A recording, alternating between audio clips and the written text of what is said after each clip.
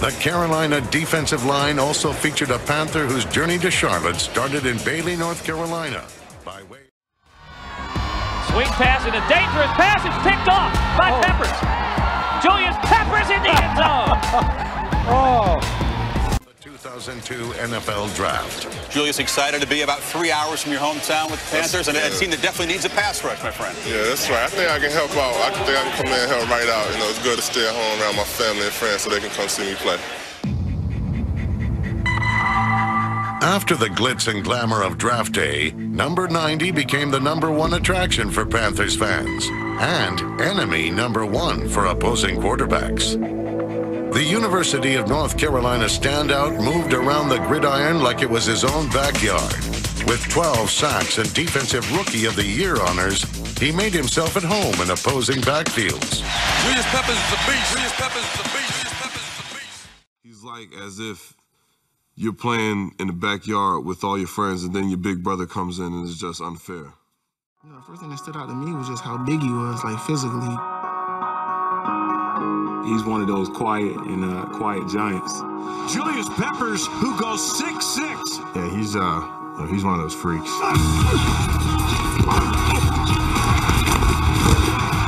A freakish athlete, Julius Peppers. You know, just does things that are, you know, you just kind of say, wow. At an age when most players are thinking about retirement, Julius Peppers set a career high in forced fumbles while scoring 2 touchdowns. 34 years old, 13 years in the league, and he can do stuff like that. On the first, Peppers ran the length of the field to catch Tampa Bay's Michael Pittman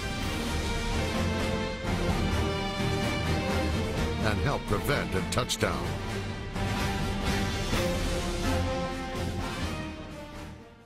Right tackle, he did his one-arm stiff arm move, and you just picked him up off his feet and threw him down. Just brute force. Third down, I went inside and bull rushed this dude and put him on his ass. I don't know who that is. I'm sorry, right tackle. I wonder if he's going to be on the 100. He's constantly changing his game. He's constantly getting better at other stuff to adapt. He wasn't dropping back in the coverage early in his career. Now he's being able to drop back in the coverage. Peppers arrived on the scene. He was getting sacks all over the place, stripping the ball, running the ball back. Only player in the NFL with at least a sack, interception, forced fumble, and defensive TD this season. You know, when you take a look at all of it put together, wow, what an impact he's had for the Packers. He had more touchdowns than some offensive players, so how can you not say he's still performing at that level? Against us this year, he had a pick 6, which you don't see a lot.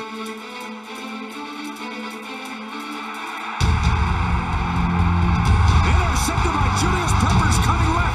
He's across the 40, 35, 30, outside the numbers, down the sidelines. He's going to go to the house. Touchdown! 49 yards. Interception, return, touchdown. This top 100 performer topped 100 yards on his 2 pick 6s. Receivers can't catch him, so it's crazy because he's so big. And he's running away from receivers who are trying to catch up with him after interception happened. How many former defensive ends can take that ball to the house? Not many.